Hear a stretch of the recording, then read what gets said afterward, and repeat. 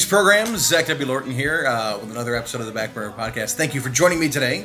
Today I have a guest with me. This is Jason Kelly. Jason Kelly is one of the heads of Manifested Mercy, a nonprofit organization, and I invited him to be on this podcast today because we have a top 10 list that he actually brought the idea to me. It's not the most unique because I've seen a top 10 list like this before, but you have a pretty unique perspective on it. These are the top, I'm calling it the top 10 games that stretch your mind, that make you think. I'll specifically focus on certain things. So why don't you talk a little bit about why you thought about it? The reason this is important to me, first of all, Manifested Mercy, just so you know, we work with people that are basically trying to get second chances in life. Best way to explain it, people getting out of incarceration or people dealing with addictions. One of the main things that people deal with is that there's a thinking error issue going on, and we try to fill and block, we help them block through programming things such as thinking errors, triggers, and urges. And one way to do that is to keep yourself busy, and keeping our mind busy is huge because any of us battling addictions or that have had criminal issues in the past find it really easy to slip back into that thought process. Yeah. As a gamer myself, I love games that make me think, especially if I'm battling anything that's a hard part, a hard issue, depression or other stuff. And so this is important to me because I love to sit and really think through moves. I think of it like a chess player. Chess masters have 10 moves ahead, whatever their number is. And it's that process of I'm trying to think as I'm watching other people play around the board and then what I'm going to do. So that's kind of why this is an important list for me and why I kind of broke that down that way. So we decided to put together our own top 10 lists. So you're going to hear 20 titles today. And we're going to give you those in our own order. And now for me, when I put mine together, I ranked it, my number one is like my favorite out of the ones that kind of make me think in this vein. Not the ones that necessarily bring about analysis paralysis, right, or anything like that. How did you rank yours? So, by the way, my wife, analysis paralysis. Big time. She's got it. Every time you played with her. How long does it take her to play King of Tokyo? I don't know. Two things that I put in my criteria. The first one is most of these are in order of my favorite games, from favorite to least favorite. Understand that there's a little bit of mixture there just because when I broke it down to the thinking process, some jumped on my list. The second thing is I tried to do a good job of representing different game types in my top 10. And I will explain each of those. And that way, some people like certain types of games better than others. And this will give some ideas and options for people to play. Yeah. Most of these are easily and readily available. Let's dive into this, shall we? Number 10. At number 10 is a game that I think a lot of people might balk at this and say, really, does this make you think? And yeah, it kind of does, but it makes you think. It makes you think. It makes you think. It makes you think in a way that is very specific because you have to be thinking about the other people at the table, and that game is Codenames from Czech Games Edition. I really, really, really enjoy word games. I always have. This reminds me of the old Password game. You remember Password? Yeah. Yeah. If you don't know how to play this game, I would suggest checking out another video that teaches you how to play this game because I'm not going to go into it. But the idea is that you're trying to basically do word association with multiple cards at the same time in a way that gets people to guess what word you're thinking of without making sure that they guess the wrong word. Well, because you've got things that they can get and can't get because you've got certain spots you're supposed to avoid at all costs. So you have to think through that. And I find this game is really good for about 4 to 6 players, personally. I don't like it at a lower number, and I'm definitely not real fancy when there are too many people because I feel like then it gets too much of everybody thinking different stuff that can really get you off edge, and there's no way to take it back at that point. They're going to flip a card, and then, there's the assassin, or whatever the case may be. So. I got to be honest with you. I tried playing this game once with an odd number of people, and nobody else knew how to play the game except for me. So I played the Spy Master for 2 teams of even numbers. That didn't work. No. That didn't work at all. I couldn't keep them straight. In order to really hone in on what you think the people at your table are going to understand what you're trying to say, it's a tough one. And it really does make you think in a different way than you would normally think. So that's why Codenames is my number 10. All right, so my number 10 is actually going to be the one game on this list that I've only played once. I got a chance just to play this game a few weeks ago, and the more I thought about it, I said, yeah, this has got to go on my list for thinking games because I really enjoyed it. It is not easy to get because it's a small company that kickstarted, and they're not making it available at stores locally. So I'm apologizing in advance because this one is not as easy. It's a game called Mysthea, Mysthea. Mysthea is a engine building area control game. Basically, it is this world that moves around and you're trying to get your men placed on there, but you have to hand management. You've got a deck of cards, and based upon how you play them, it moves it out. And there is some real thinking into this because there's different ways to play cards, once or over, different realms. I wish I could explain this better because I've only played it once. The mixture of area control and hand management and engine building, because again, as you get certain cards that you play that stay out, you're building an engine that can, help you with a little bit of fighting. I'm nodding my head like I know what you're talking about, but I've never played the game. I just played it a couple weeks ago, really enjoyed it. One of my favorite engine builders is Wingspan, but frankly, I don't consider it one that you have to have a lot of thought to play. And therefore, I couldn't put it on my list. I love Wingspan, but it's not necessarily one that you have to think a lot about. Wingspan is weird. It's hard. It's hard to nail that one down to a specific mechanic. Because, yes, there is engine building in there. There's a whole lot more to it. Hand management and worker placement. I mean, there's so much to it. And I love the game. I think frustration is a mechanic in that game. Don't know where it'll fit on my overall top list, but it definitely was a thinker that had a nice area control feel to it. Cool. It's got a fantasy kind of theme, so anyone that likes that'll fit in. You're playing golems, basically, with a hero. Very well put together game, too. The pieces of figurines with them are nice. I mean, you could probably do it with basic little meeples, but this was a great production of that one. So, cool. So that was my number 10, Mysthea. For those of you that are interested, Mysthea is available on Magic Madhouse. Nice. For $98 plus 41 shipping. It is not an inexpensive game. Number 9. My number 9 game is one that many gamers are already going to know. You just got this in the mail. Yes, I did. I have something to go with this. So my number 9 is Carcassonne. Tile laying game. However, my caveat for this is the thinking part comes when you use the farmer expansion. Yes. Because basic Carcassonne, you're placing your meeples down to get cities and roads. That's basic Carcassonne. It's real easy. I don't doubt that or argue that. We play it a lot at my house. It's a favorite game that's quick and easy. And we use the river expansion, and we've got the cathedral. So we've got a lot that we use. So there's a process. The way the farmer expansion works is you lay them down on their side. The attempt is to get as many completed cities in the field, and you get 3 points for every completed city that touches the field that you control. Man, you don't know at the beginning if that field's going to be big, if there are going to be cities on it, and so sometimes you're being quick to throw them down because you want to get ahead of everybody else. That's where the thought comes in, because it can be a huge point gain if you play it right during the game. And those fields can be cut off by roads, by the cities themselves, by the rivers and other things like that. So I have played this a lot on the digital app, and I love it. It uses the farmer, and I think the river comes with the app, and you can purchase other expansions and whatnot. But man, it's a lot of fun to play, and it plays seamlessly if you want to play multiplayer with other people. We use all the expansions we've got, but there's so many expansions in this game. You could be buying this and Dominion or the most, oh my gosh, expansions. Yeah. So I've seen a mega game of Carcassonne get played at a convention before. I think they used every expansion that was available. Played one giant game of it. I'd love to do it, but I will never attempt to get those in my home. It's a great game. Yeah, love it. So, my number 9, Carcassonne. My number 9 is one that I had not played at all until once last year. It is a straight up Euro, but for whatever reason, this one had enough interesting things in it that kept me going.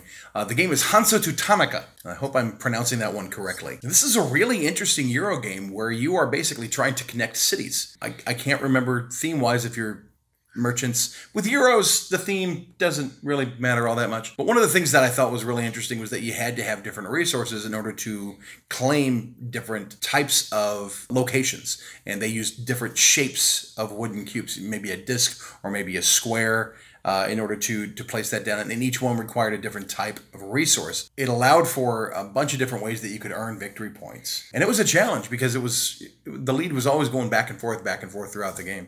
So the one time I played it, I was really impressed by it. Among Euro fans, it's a fairly popular. I'm sure several of you who are into Euros who are watching this podcast, Hansa Teutonica, yes, I know that one. I've played that one. I have a copy. Hey, would you like my copy? Zach, would you like my copy? And if you are thinking that, the answer is, yeah, sure.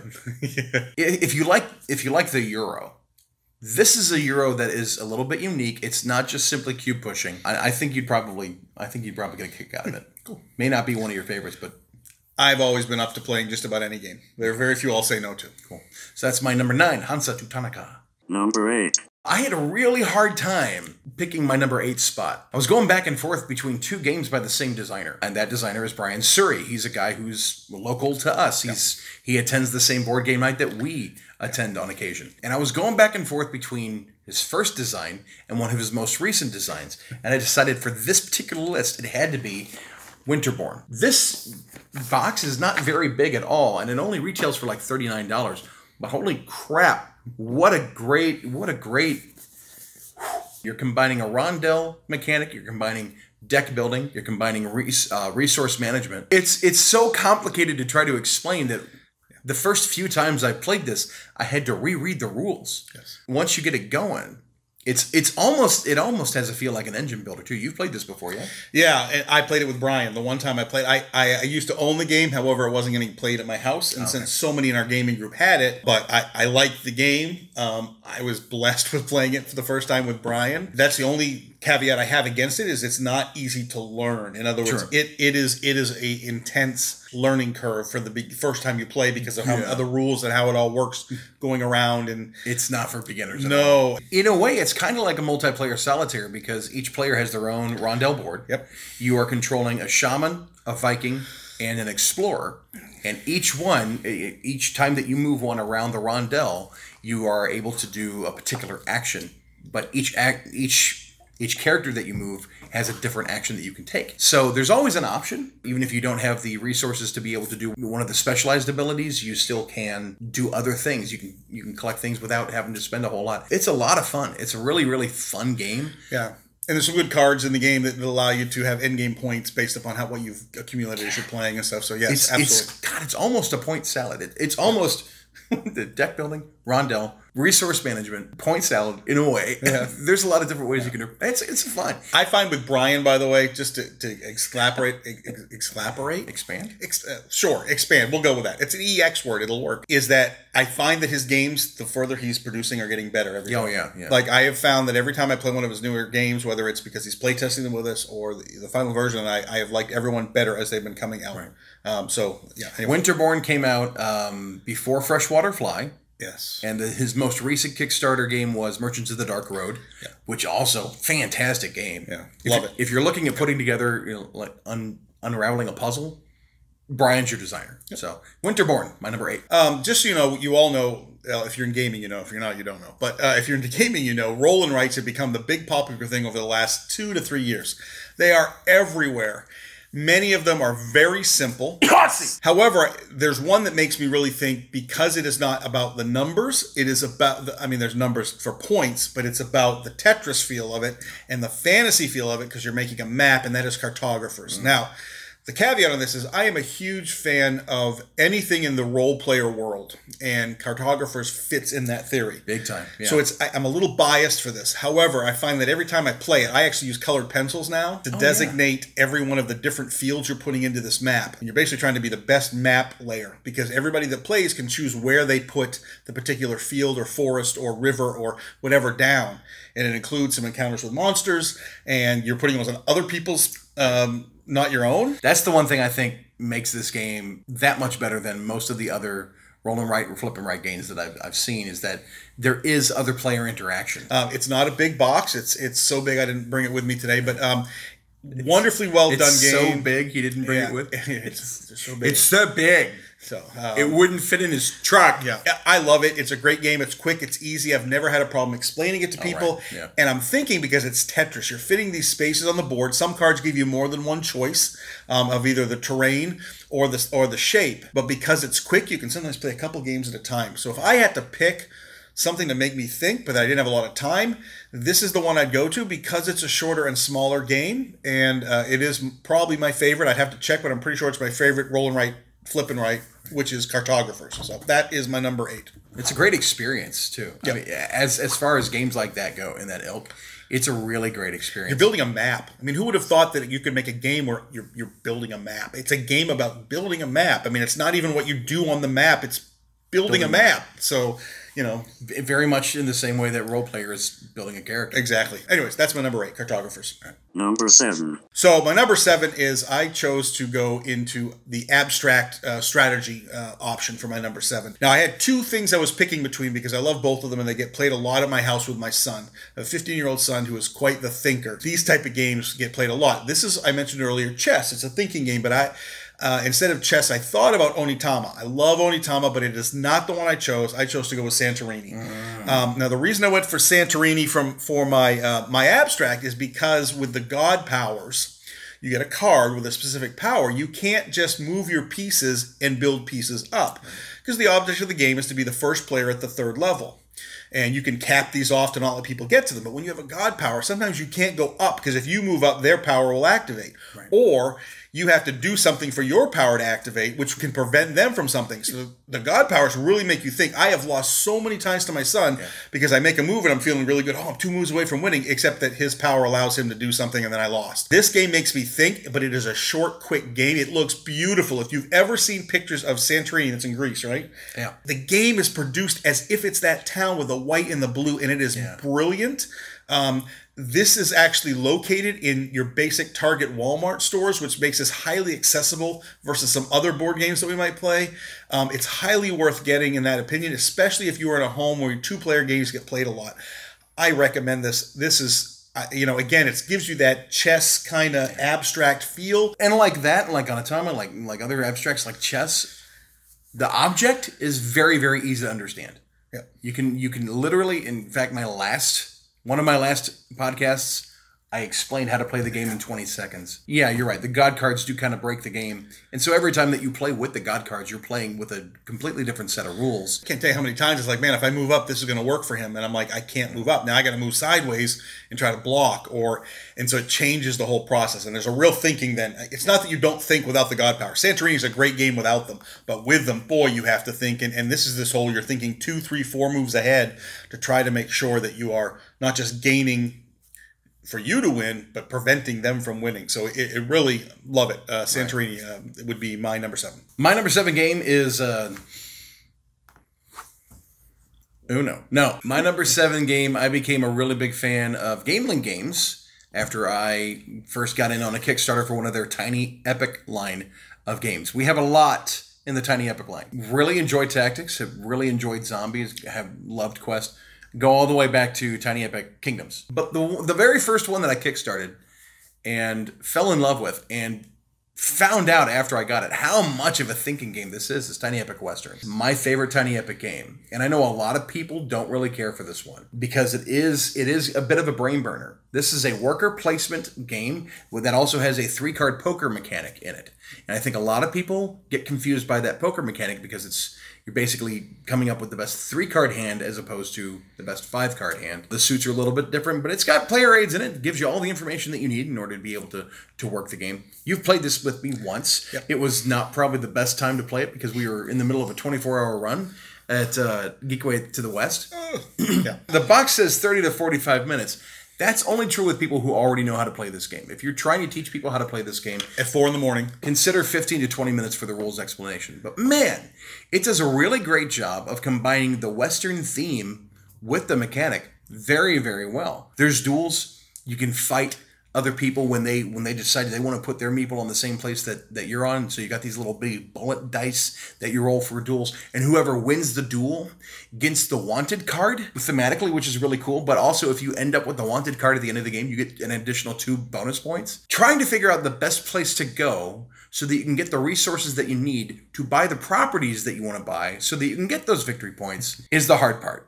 And that's one of the reasons I really do like this game, because you can really get bogged down in analysis paralysis on this one. But sometimes it's just fun to go and see what you can find, see what you can pull out. What do you remember from playing? So, again, I liked the game. I'm a bit more towards Tiny Epic Tactics. That's the one that I specifically own and will play solo at times for my solo gaming. If I had to choose, this would not be the one I picked. Sure. However, I am the type of guy that loves poker, so therefore I was drawn to it because of that. I'm a worker placement kind of guy, so therefore I like that. I liked it. I need to play it when I'm not that tired. 10 a.m. And now I've played it After before. you've just gotten up. Yeah, any game I play the first time, if it's in an awkward scenario like that, it's hard for me to give an opinion on. I've got several games in my life that I'm like, I got to play that again before I can really determine how much I like it. So that's my opinion on it right now. I can't give a great one because I don't remember much. It was like 4 in the morning. We've been playing for too long at that point. So if you're looking for a game with a great Western theme that plays in less than an hour, I highly recommend checking it out. Tiny Epic Westerns, my number 7. Number 6. By all accounts, I probably shouldn't like this game because when I go to sit down at the table, the last thing I want to do is math. However, the first time I played Power Grid, I fell in love with it. It was at a game night. It was at, the game night that we both attend, and it was a full 5-player game, and it was the deluxe. The guy had the blinged out components and had the actual oil barrels and everything else like that, and the radioactive stuff. Have you played this? I still haven't to this day. It's one of those ones that I eventually want to sit down and have a game of to see what I think of it. Yeah, it's kind of area control, kind of not, but it's also an economic game, and that's one of the reasons why it surprises me. It does make you think. It does make you count and think in numbers, and you really have to be aware not only of what your budget is, how much money you've got available, but how much you can go on your turn, how many cities you can power at one time, and do you want to go ahead and spend the money to power all the cities that you have power plants in, or do you want to hold off on one so that you can power more on the next turn?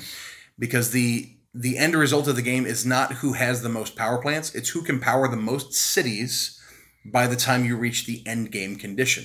The last time I played this game, we ended up with a 4-way tie, and the only reason I won was because I had more money available, more money in hand at the end of the game. One of the tiebreakers. That's the tiebreaker for the game. It's a really cool experience. If you don't like math, seriously, if you don't like math or you're not good at math, I wouldn't recommend this game. Then this isn't for you. No, I'm kidding. Honestly, I wouldn't recommend this game because you are thinking a lot. You're purchasing, you're buying, you're auctioning. It's a really cool game, and there are tons of maps available for it. I've only played the German game, and the United States map. Man, what a good game. My number 6 is a co-op game. And for a co-op game, there's a lot you can choose. The only problem with co-op games is you sometimes get people around the table that want to tell other people what to do. So this is always my concern with co-op games, where people tell other people, you should do this. Co-ops are not meant for one person to run the game. We've both played in a game together where somebody told everybody what to do, and the game sucked. Even though we both loved the game. No, never again. So, I had to choose between 2 games. So, I'm going to mention the one I didn't pick first, which is Forbidden Island. I like Forbidden Island. There's a lot of thought process that goes into that, but it's almost, good game, but it's almost, you don't have to do a lot of thinking for this because, frankly, the objective's there, you're going to go and do it, and it doesn't necessarily change much from hand to hand what you're doing. You can kind of see where you have to go a couple moves in advance. The one I chose is the one that most everybody knows that's been board gaming, and that's Pandemic. Now, I have played Pandemic Legacy Season 1, by the way. I have not played 2 or 0, the new one that's out. I'm not going to use that one because that's a whole different experience. Pandemic Legacy Season 1. In fact, frankly, that might be overthinking a bit. So those games can be a bit much too. But Pandemic, I still play a lot. I also have Pandemic The Cure at home, which I like. But I find that Pandemic is the one that makes me think because based upon the power that you have from the character you're using, you need to make sure you're using that to your best ability to help everybody else on the board so on their moves, what they do is easier. And you are fully maximizing that power. I have played Pandemic as a solo many times where I play several characters. Still has that feeling of co-op to me that I really like. And I've played games like Spirit Island and some of the other co-op games out there that people have talked about, Atlantis Rising and some others. I like all those games, but this was the one that fit in my wheelhouse for this because I still enjoy playing it these days because you are moving all across the board, taking advantage of powers and trying to think ahead. How do I stop this from exploding, this particular one of the 4 viruses, or if you have the expansions 5, I know there's a purple one, I think, with the expansions. Absolutely outstanding. The game still holds a good spot, even though it's mass marketed these days. It's out there a lot. I still enjoy it, still own it. How many versions of Pandemic are there? I actually just watched, not to shout out to Z Garcia with Dice Tower, I actually watched him ranking his favorite Pandemic games and watched his one where he ranked his favorite Pandemic characters with all the different characters. Love watching that stuff. And there's like 14 regular characters you can get with the expansions. Oh, wow. So there's more than 10. There's maybe 15 pandemics by now. Wow. And each has its own theme and it's doing different things. Pandemic. Yep. There's Rising Tide, Fall of Rome. Rising Tide, Fall of Rome, Cthulhu. Reign of Cthulhu. Yeah. Iberia. Yep. You've got the 3 Legacy games. Rapid Response. Yep. Rapid Response. Season 1, Season 2, Season 0. Pandemic The Cure. Yeah. Large number of them out now. Contagion. Contagion, which is a different type of game. Yeah, but still, they've gone, and I haven't played all of them. Pandemic still gets played. We pull it out from time to time, play it at the house, and I there's enough thinking in that. I'm thinking a couple moves in advance, discussing it with the other players, asking them what they want to do, letting them do their thing. That's the thing about Pandemic that I think set the standard for cooperative games, in that it was the first it's one of the few cooperative games where I really feel like you are actually working cooperatively. It forces you to think, not what can I do, but how can I help the team.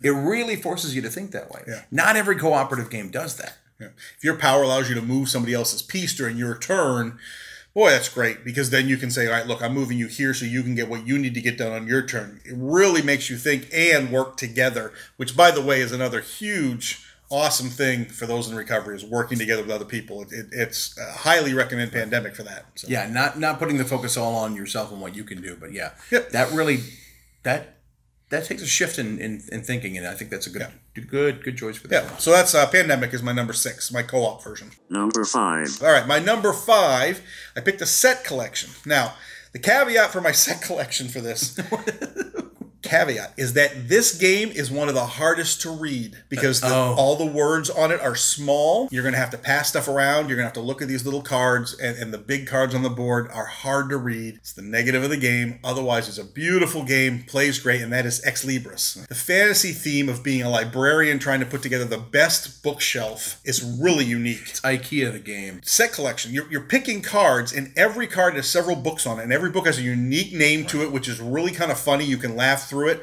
but also because then you have to alphabetize them, because you get more points if they're alphabetized. In fact, if you get out of order, you could lose points. Love you, my wife. Analysis paralysis with this game is really easy if you're not great at alphabetizing. I'm just telling you right up in advance, if you're one of those people that had a hard time going to the old bookshelves at the libraries when you have to actually pull out the card shelves and find the letters you were looking for. If you find yourself going A, B, C, D, E, F, oh my gosh. I love the game because you're playing a character with a unique power too. Yeah. And so that gives you an advantage that nobody else has. It actually doesn't break the game. These are not breaking game powers, but it gives you one advantage that no one else has. True. Sometimes you can go somewhere to move somebody off a space. Sometimes you can duplicate someone else's move. Basically, at the end, you're scoring points based upon having the most of your own favored, the most of the game favored, because there's 5 different brands of books.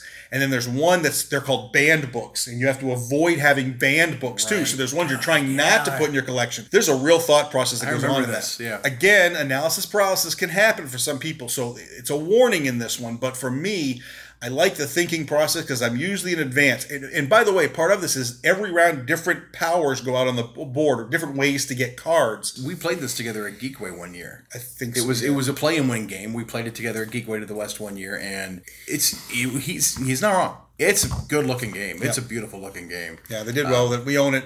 We won't get rid of it every year when I do my yearly purge. It's one of the first ones that gets put back on the shelf because my wife and I both enjoy playing it. So Life imitating art.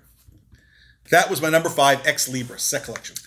And number 5, I didn't think I was going to have 2 party games on this list. But this one is unique because it is a party game. It is a lot of fun. It was kickstarted, and then after it was successfully kickstarted, it was picked up for distribution by Mattel, of all places. And that's how I found out that I could get it for less than $10. And that is FunEmployed. You said it was a lot of fun, by the way. It is FunEmployed. It's this fantastic game. Now, this is a Impress the Judge game. So with that caveat, it's a little bit different than your typical Impress the Judge game. What are some of the Impress the Judge games they know? Apple to Apple. Like Apples to Apples, Cards Against Humanity, Super Fights, stuff like that. The person who's the judge picks a type of job, and then you have a handful of resume cards. And these resume cards include objects or emotions, states of being, states of mental capacity, or whatever, that you have to choose 4 of them and put those together to make a resume as to why you are the best person for that particular job. Yeah. It forces you to think in a particular direction with very limited resources. And that's one of the things I like about it. It totally reminds me of when I was working improv comedy, getting suggestions from the crowd, and then we would have to try to make something funny from those suggestions. And this is a game that's all about making people have fun and making people laugh. It almost doesn't really matter who wins. Yeah. But it does make you think in that particular direction. Okay, how can I use a bicycle, a vat of acid, and an apple to tell somebody that I would be a great airline pilot? See, I think this fits perfectly into the role for you because how much you like role playing. Yeah. And for you with the role playing, you get to somewhat role play because you're using the words you've given to give the explanation of why you're using them. I was trying to think in my head. You get to give justification for your choices. And the whole idea behind that then is you're explaining it. You can take any word, and if you are good at that process, balderdash. I'm going to throw balderdash out for this because this is exactly that, but in a different mode. Because the laughter that can come from this is when somebody is all of a sudden explaining the vat of acid. It's like, how's that going to fit? And then you hear their explanation, and you will laugh when you play this because of that. Much like with some of the definitions in balderdash. So that's why I was thinking balderdash with this. It fits very well with that. But it really does. It really does force you to open up your creativity. So it's very different from the analytical side of things. Yep. If you're used to being very analytical and you're thinking, this forces you to kind of go the other direction. Sometimes somebody will end up with 4 cards that perfectly explain. Any sane person would hire you based on those criteria. But and realize that in this type of game, if you are the type of person who likes the ingenuity and the role playing and the improv, sometimes this game is not always going to get you a win. Right. Even if you have the best answer, because someone's going to crack you up with the worst answer ever. And because it's a judge-based game, someone's going to go, oh, no, I'm picking yours because you made me laugh. So understand these types of games have to be taken that way. You've got to go into them light and no, I may not always get the vote. This is one of those games where the object is simply to play it. Yep. It doesn't really matter if you win or lose. So that's my number 5, FunEmployed. Number 4. At number 4, I was really, really pleasantly surprised by this one because when I saw it, at first, it didn't really seem like a game that would interest me. I don't really have too much of an interest in games that have historical roots, which makes me wonder why I own a couple. But I do. And Imhotep, Builders of Egypt. Oh, wow. My number 4. It's a lot more than I expected. What you're doing is you're taking big pieces of stone and you're loading them onto ships, and then once the ships have a minimum number of stones on them, you can use one of your turns to send the ships over to a specific area. The stones are then unloaded in a particular order, and you can earn points based on how they're unloaded. Whether you're building an obelisk, whether you're building the mummy's tomb. You can also go to a place where you can get additional cards that could give you points based on a variety of different conditions in the game. Have you played this one? I have not. Another one I have not gotten a chance to get to the table. It's a great game that I think that you could play with your family. It doesn't require a ton of overanalyzing. Once you start playing, you see all the different things that you can do. And do I want to spend my turn to put another one of my stones on one of these sleds over here? Or do I want to spend my turn to take this sled that's got somebody else's stones over and take it over to a location where I know they're not going to want their stones? It's a bit of take that. It's a bit of trying to assess what the best route is. And every game is different because you never know what somebody else is going to do at the table. You want to try and get points out there, but you also want to try and keep people from getting the best points that they can. It's a really good balance of a game. The neat part when we talk about these games, when we have or haven't played them, is like, oh, what are we going to do on our next game night? Right. Maybe these are going to hit the table. So. Hey, bring Imhotep. Hey, bring Imhotep. Need to play that. My number 4 is my social deduction group game. Now, please understand when I say group, there's a difference between large group and group. I consider group game to be a game that probably plays up to 8, but probably plays more than 4. So I got to know, what have you played with more than 8 people? I'm going to have to think. Oh, well, some of the larger group party games. Jeez, nasty. Like catchphrase. Nasty, yeah, like catchphrase, nasty things. I haven't played Cards Against Humanity and have no real desire to, though my son loves it. Apples to Apples, I've played with a large group before, whatever. So, excuse me. For my social deduction group game is Deception, Murder in Hong Kong. Nice. Now, I have played this with more than 8 before, but This ends up being one that gets played a lot with my family. We would get together once a month and have a family game night. And this was one of 2 games that has hit the table many times. Deception, Murder, Hong Kong is social deduction because you have someone that's the murderer, someone that's the accomplishment. It's an accomplishment. They murdered someone. We did it! Yay! I killed them. He's dead. No. So murderer, accomplice, and witness. And these 3 are hidden roles because the witness needs to stay hidden from the murderer and the accomplice, and the murderer accomplice have to stay hidden from everybody else. There's one person at the table that is they are the lead detective, the lead scientist. They have the information. They know who did it and what they did, but they've got to get other people to find that out.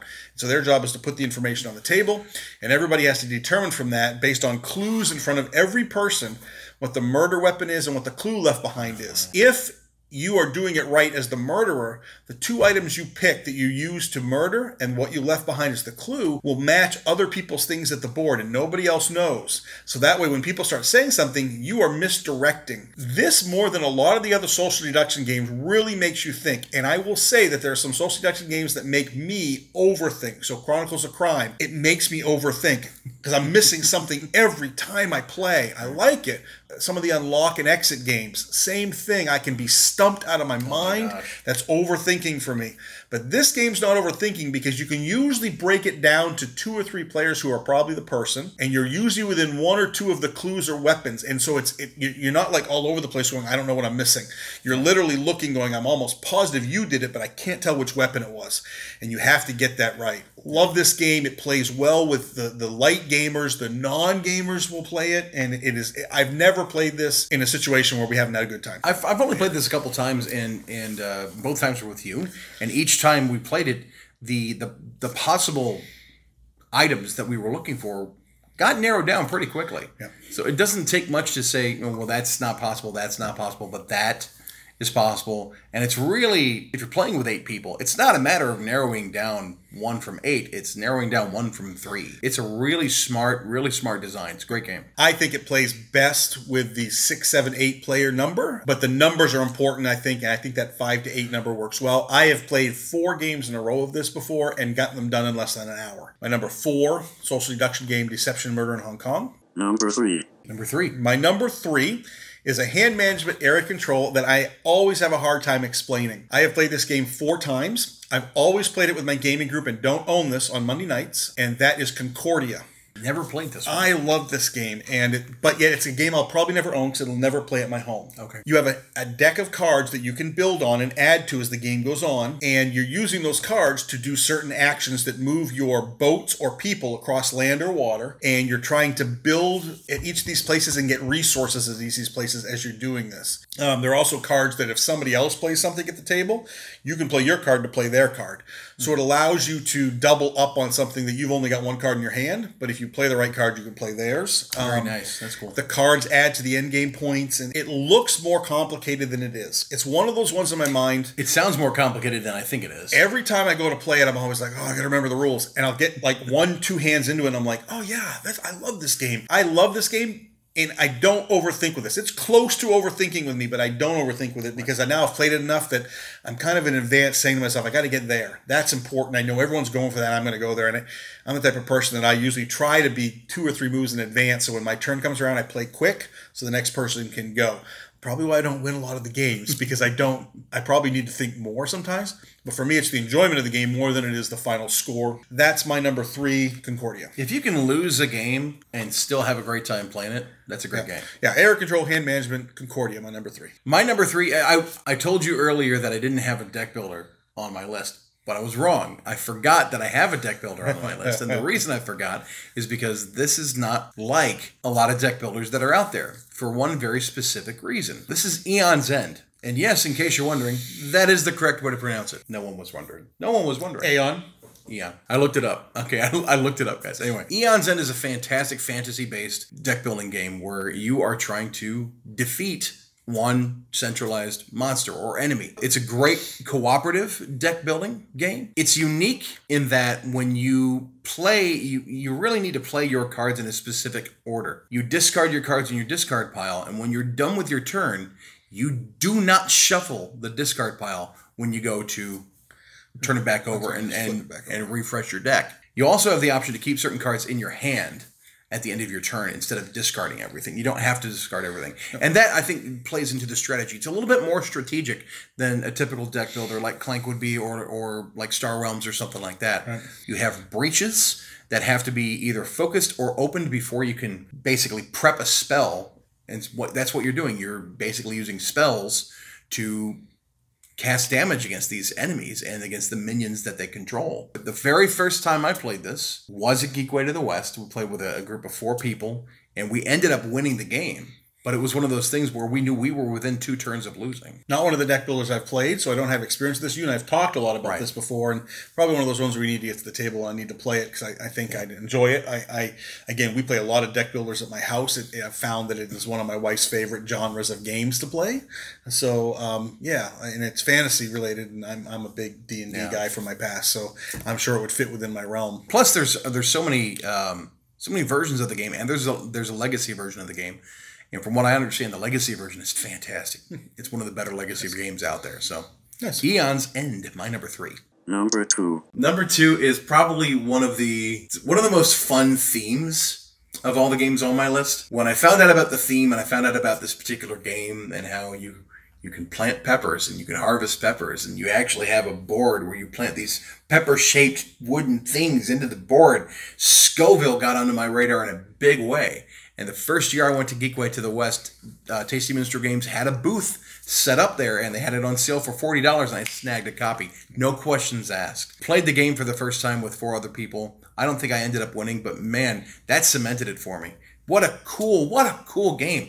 You're combining several different mechanics here. You've got auction mechanics, you've got worker movement, you've got resource management, and what else? Set collection. Set collection, yeah, because you are trying to get the chilies. You have to have certain peppers for those. Yeah, I'm going to join in on this. It's not on my list, not because it's not a game that makes me think. For me, sometimes because of the movement part with the farmer, you would think there's a lot of thinking in that, but I play a lot of it at 3, and at 3, you don't always, after the second turn, you're not blocking each other anymore. There's so much open space. That is true. The more players you play, there's a lot of thinking going on because you have to think about how do I get around this person to get the peppers I want. And so understand that at 2 and 3, frankly, in my opinion, it's not a huge think. It goes pretty fast. At 5 and 6, and you and I have played a 6-player game. Oh my gosh, that's 6. Okay, so there's the other end of it. So I'm going to tell you, play it at 3, 4, and 5, because I'm going to tell you that 6-player game took forever. You were waiting for your turn. Like 2 hours. Yeah, maybe. I don't know. It felt like forever, but maybe. I felt like I'm waiting for my turn. Is it my turn yet? Maybe it was the location and the time and everything else, because we were right by where everyone was walking by, and I think loads of conversations took place. This was a Geekway. Yeah. And I love the game. Don't get me wrong. But we always have one experience we can walk away from. And as fun as it is, 6 for me was too much. 3 to 5 is the niche, in my opinion, for this game. Yeah, you play up to 6 people. I found a solo version of the game that you can play. It's when you're combining 2 different colors to come up with another color. That's where the thinking part comes in. So there is absolutely there is the trap of analysis paralysis in this particular game if you're not careful. And mostly in the planting and movement. But the planting and movement really can get, like, again, my wife, whom I love, analysis paralysis, any game. But in this one, that's where it happens. She's thinking about, where do I go? What am I going to get? And then she'll look at the board and look up, and look at the board and look up, and I'll be like, just move. But it's a very, very relatable theme. I think anybody can latch onto this theme. Yep. The theme blends with the mechanics almost seamlessly. Yep. The bidding leads to turn order selection. Yep. So you can choose what order that you'd like to go ahead and go in. You know, kind of like with Power Grid, you have things go in one particular order at one phase of the round, and then another order at another phase of the round. That's exactly the same thing that happens in this game. You can set yourself, if you've got the resources to do it, you can set yourself up to have some really good turns, or to just bide your time and wait. But man, what a good... You own the expansion with this, right? Yes, I haven't played... You haven't played it? I haven't played the expansion with other people. I have played it solo. Okay. But Scoville Labs, the expansion, gives you a lot more options. We've not played with the expansion yet, but we've talked about it. That one of these days we either get a borrow from you or buy it because we like the game so much. It gets played quite often in my house. It's a favorite. I think it's so bright on the table that the production of this, they did a good job. They did a really, really good job with the production of it. I think the game value lends itself to the medium gamer, but I think that even the heavy gamers will play it, and that's always nice for a game when you're part of some of the board gaming groups. Yeah. Is that it's It's got just enough to it that you're really thinking through it. But you can pull some of the heavy gamers in and they would play a game like that and they'd be okay with it. The theme wouldn't attract the heavy gamers, but the gameplay of it is kind of heavy. Yeah, it's got just enough to it that it would at least they'd interact with it and play with it through. And, so, yep. Yeah, I just love the way it looks at the table. Scott Capel did a fantastic job with the artwork. Yep.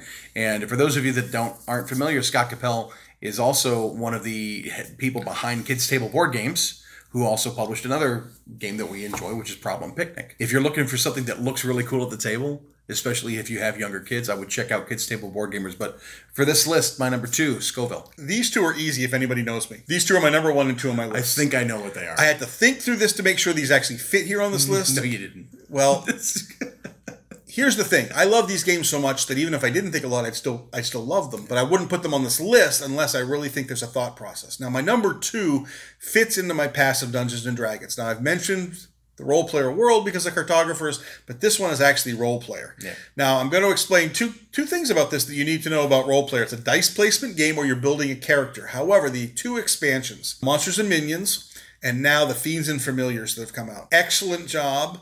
In fact, I've always argued that though role player would be a top 25 or 50 game for me by itself, it is my number 2 favorite game because of Monsters and Minions. As I've played now Fiends and Familiars and owned Fiends and Familiars several times now, I can tell you that it seamlessly fit into it in such a way that though it's not essential, I would argue why play without it because it doesn't really change the game in a way that's going to hamper down the ability to teach somebody. I can teach someone as quickly and easily how to play with the new expansion as I can without it, so you might as well play with it because it adds more to the game. Now you aren't just building a character, you're also fighting monsters. That was what Monsters and Minions did, and Fiends and Familiars added some different dice. Familiars that you start with gives you more game space to place dice. Fiends, which can actually deter your ability to get your points for the dice. So it's giving a positive and a negative to the game that you have to really think through your choices of how you use these cards. There's a set collection aspect to this dice placement. You can get weapons and spells and stuff to enhance your character.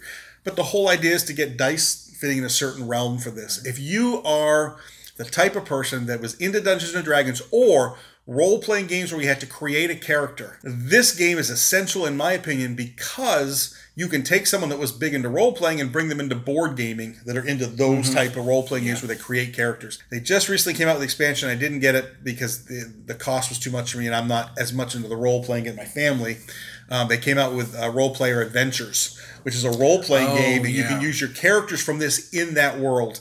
And it looks brilliant. It looks like they did a great job. I just couldn't get into it. I have a weird history with this game because the first time I played it was with you, and it was with the Monsters and Minions expansion. The Monsters and Minions almost makes role player a complete experience. Yeah. The core game by itself is great. It's fine.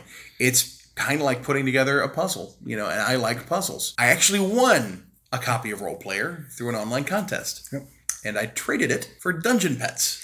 That's right. Which is a game I almost put on this list. Gotcha. Because it's I haven't played yet. It's a fairly heavy game, but again, it's one of those games where the theme and the mechanics blend in pretty seamlessly. The reason I went with that particular game over Role Player is because Role Player kind of made me think too much. Oh. I got to the point where I was having, it triggered my AP. It triggered my analysis paralysis. I have a 1, and a 2. What do I do with that? That type of thing. What do I pick? I will tell you this about Role Player, and I've experienced this with a good friend of mine who's a part of our Monday Night group, Britt. Yeah. Britt likes this game very much and has played it with me several times, and Britt tried to apologize after he and I played it together because of how much time he took on his last turns.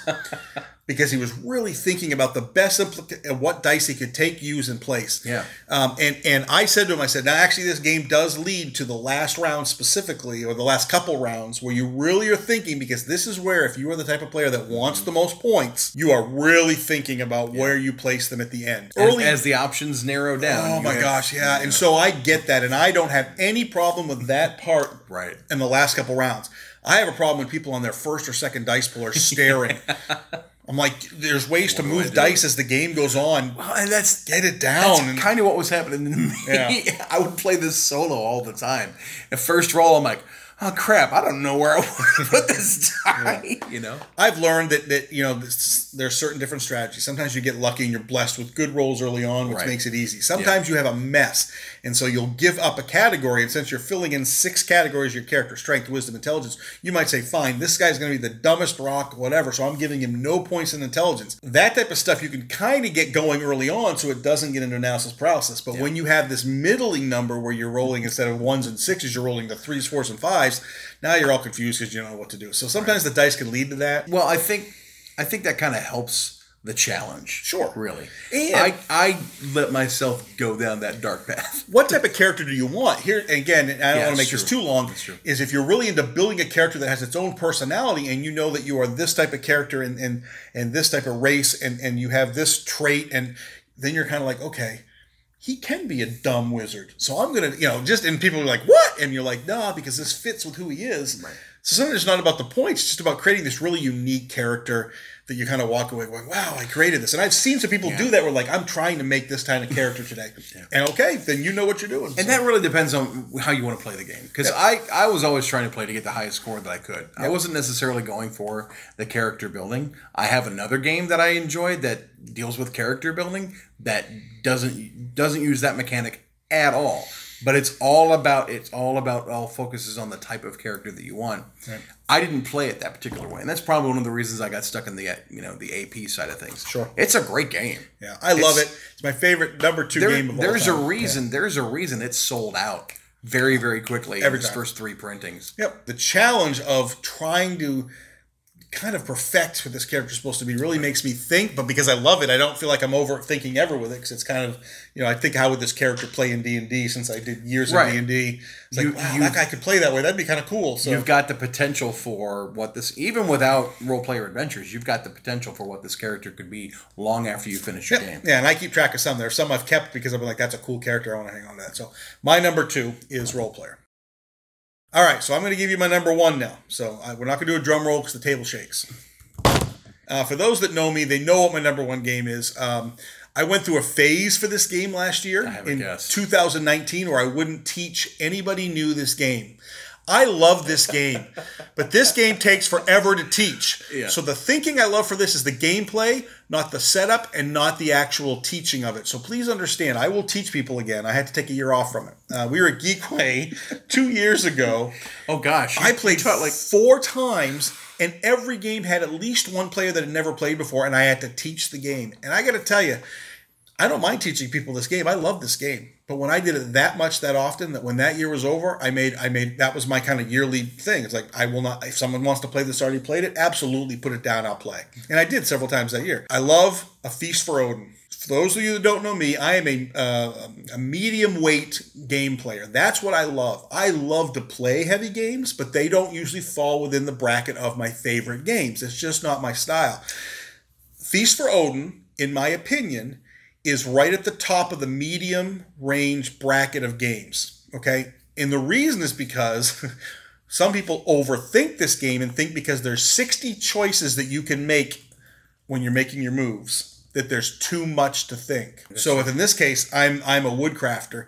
So I'm going to do everything I can to go to the forest to get wood and use wood to produce items and use those items. And this is Tetris. Uwe Rosenberg is all about Tetris. Mm-hmm. Okay, so this is really about utilizing worker placement to get resources, which either feed your people at the end of every round, you have to feed your people, going to an island to Tetris an island, or your own personal board. The only interaction with other people in this game is that when you take a space, somebody else can't. I've played this with you. Yes. You're not the biggest fan of this game. Well, here's the thing. I like games that take... It's a table hog, by the way. When I tell you my #1 game, you're going to slap me because I'm going to sound like a hypocrite. I don't necessarily want to sit down and play a worker placement game for 2 hours. When you and I played, it didn't quite take 2 hours. No. The explanation took about 20 minutes, and then the gameplay took and the setup takes about 20, 30 minutes. I mean, it's not a game to put to the table and think an hour later you're done. Even with everyone's played before, it's not going to happen. But it's a good game. I was able to grok it pretty quickly.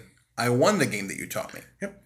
And to me, one of the marks of a really good game is in the design. If you can explain it to somebody and they win the first time they've ever played the game, to me, that's the mark of a good game. Don't get me wrong. It's a good game. It's a very good game. It's not the type of game that I would normally like to play. However, my experience in playing it was just like, there are so many options. Let's see what I want to go for. And it was that kind of, at a 2-player level, it was kind of cool to have that many options to be able to go, this will work, this will work, this will work. 2 things. One is I think it has one of the better solo options of a lot of games out there, because the way the solo option with it works is that you play 2 colors as if you're playing 2 players. Okay. One round you'll play, let's say, yellow, and you leave them on the board for the second round. So your second round, you're doing it again, but you can't go where you were the last round. So therefore, you can't double up on a move. The second thing I always tell people is this: look, it's not that there may not be a better move from any move you make, but there's no real wrong move in this game. You can do anything and you're going to get something.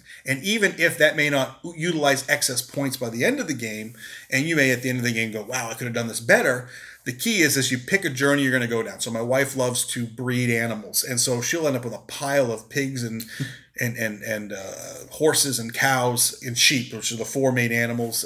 She's hungry. Yeah, and she'll have a pile of them, and every one of them is worth so many points at the end of the game, and you can make up for what's not on the board by doing other things. I've played this game in 2 years 40 times. I don't know what the number is. I'll have to go back and look. It's quite a bit. I've played this a lot, but every time I play something different. I go, I'm going to try this today. Oh, here's what my starting card is. All right, I'm going to try for this. Let's see what happens. I'm looking at the entry on Board Game Geek. It's 8.2, ranked number 22 overall. For the most part deserved. 16 in strategy games.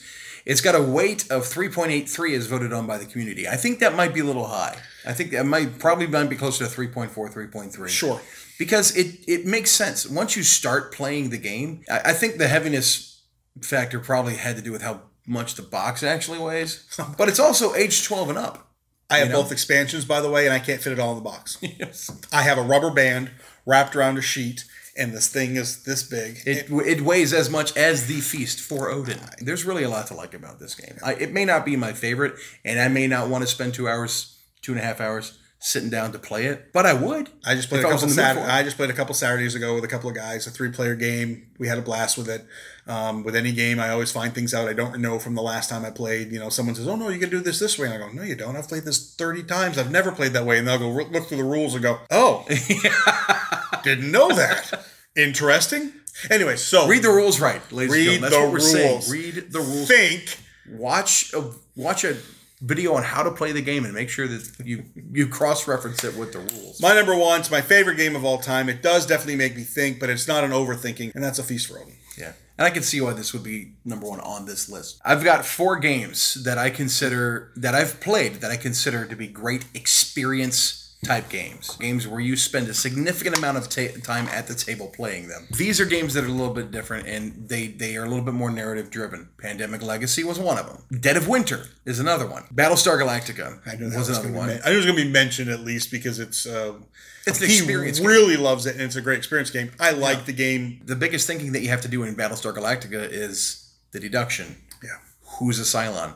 And you find out pretty definitively who is and who isn't. Yeah. There's one experience game that I've played only one time. From both angles, I can see how this could be a really difficult game to find out what you're looking for as quickly as you possibly can. And that's Fury of Dracula. I was so impressed by the experience of playing this game, because this can take up to 3 hours to play. I think the one time I played it took us about 2.5. It's a hidden movement game, so you've got one player playing Dracula. All the other players are playing 4 different hunters. The hunters are searching for Dracula all throughout Europe. On the hunter's side, you have to try and deduce where Dracula could be based on what you're going to find out as you play. On Dracula's side, you're going to try and figure out where to go based on where the hunters are going. You're trying to predict which direction they could go. The game that we played, I played Dracula, and I got discovered pretty quickly, like by Tuesday. They found me, and I was like, oh, crap. So then I had to find a way to flee and get out of there and try to map my way around to another area where I couldn't be found. It's an interesting game in that the goal for the players is to try and find and then defeat Dracula. But there's a big difference between finding Dracula and fighting him enough to defeat him. It really requires a good balance. Once the first person finds Dracula, then everybody really needs to try converge on the area where Dracula is going to be after that. For Dracula, the idea is to try and avoid as much as you can. Do you go on the water, knowing that being on water is going to cause damage to you every turn? Or do you try to stick to the land, knowing that you can't travel as fast or as far as the hunters can, because Dracula's a very old man and he's afraid of trains, to borrow a joke from Shut Up and Sit Down. But it's such a cool experience. And I've always loved the Dracula mythos. I've always liked vampires and stuff, and this one really turns your head in different directions depending on what you're playing. When people think of games that make you stretch your mind, this isn't necessarily one that first comes to the top, but man, this one does really. Yeah, another one I need to play, and that's what the question I asked was. Yeah. So I've played Jaws twice. Okay. Jaws, a newer release. And there's two parts to Jaws. The first part is exactly that. It's the hidden movement. The one person is playing Jaws, and the other up to 3 players are playing the 3 characters as in the movie. Right. It's actually done very, very well. Very impressed with how this game was done. The feel of that is you're like, okay, all it takes is one nibble, on something, or one hit on something, and now you're like, I know he's in this area. Right. So that's why I'm asking your question. Have you played Jaws yet? I haven't. I really would like to, because I've heard some great things about it. It plays well. So I was asking to relate it because it's actually kind of similar to Fury of Dracula, because one of the things that Dracula does is that he's got a trail of 6 spaces where he leaves the location cards face down. But anytime one of the trails goes past the 6th place, it matures. And there's an encounter card on top of that matures and can cause bad things to happen. The longer you go in the game, and the longer it takes for the hunters to find Dracula, the higher the despair goes. And when the despair goes higher, then Dracula's influence can become greater and greater. And if Dracula's influence can become great enough, the hunters lose the game. The last time that we hosted a game night at our church, I really wanted to get this one to the table. So much so that I actually got it out and set it up. Nobody wanted to play that night. Other stuff hit the table. Well, they wanted to play Dead of Winter instead, and I was like, all right, well, let's play Dead of Winter. Yeah, which is another really good game. It's okay. I'll put it away. I'll bring it back out for another time. This one may come back out at our next game night then. So yeah, I honestly never thought that I would like this game. I really didn't, but man, there's a reason they've come out with a 3rd and 4th edition. Most people that talk about this actually talk about really enjoying the game. It gets good reviews from the people we watch that do gaming reviews. And if you're looking for a game experience that will last 2 to 3 hours at the table, this is a great one. There's games like this, Eldritch Horror, Dead of Winter, Battlestar Galactica, stuff like that. Stuff that can last 2 to 3 hours per play. They're well worth it. So those are our top 10 games. Top 10 games that stretch your mind, that make you think. Yeah, in a good way. Make you think in a good way. Make you fill your mind. In my case, my thought process is fun. You're enjoying it. You're into it. You're thinking through it, and it's 30 minutes to 2 hours worth of getting your head off other things. Unplug from everything else that's going on in the world, and just concentrate on one other thing for a while. We're going to put these lists in the comments, so check out the show notes. Now for our show-stopping number. Check out the description below for the full ranking of these. I swear to God. Check out the description in the video description below. If you want to see more videos like this, subscribe, hit the notification bell. I really appreciate you guys watching. Thank you guys so much. Jason, I want to thank you for being on the I loved it. Great. Thanks for having me on. No problem. If you would like to see a top 10 list of other unique items that you haven't seen in a top 10 list video before, go ahead and leave a comment. Or if you'd like to leave a comment with your favorite game that makes you stretch your mind, it makes you think in different ways, let us know. I'll keep this conversation going. I'm also asking you to check out my Patreon, Backburner Games. Patreon.com/BackburnerGames. I design role-playing game content for role-playing gamers. And this is designed to get people to the table very, very easily. Low barrier of entry, rules light type stuff. And hopefully it's something that everybody can relate to. So check it out on Patreon.com/BackburnerGames. This is Zach W. Lorton with the Backburner Podcast saying thank you so much. Have a good one. This podcast copyright Backburner Productions 2020. All rights reserved, Callahan. Oh yeah? What about the rights of that little girl? All games, titles, images, video, and music featured in this podcast are the property of the copyright owners and not the creator of this podcast. Get original tabletop RPG content every month by supporting Backburner Games on Patreon at patreon.com/backburnergames. Want it, lovers, you want it, lovers, you want it, lovers, you want it, lovers, you want it, lovers, you want it now. Not bad. Hour and a half, and there'll be stuff you'll edit out of that. That actually didn't go too bad. That's going to be a long episode, buddy. That's all right. We both talked quite a bit. We did. That's all right, though. I mean, We were loquacious on this yeah, one.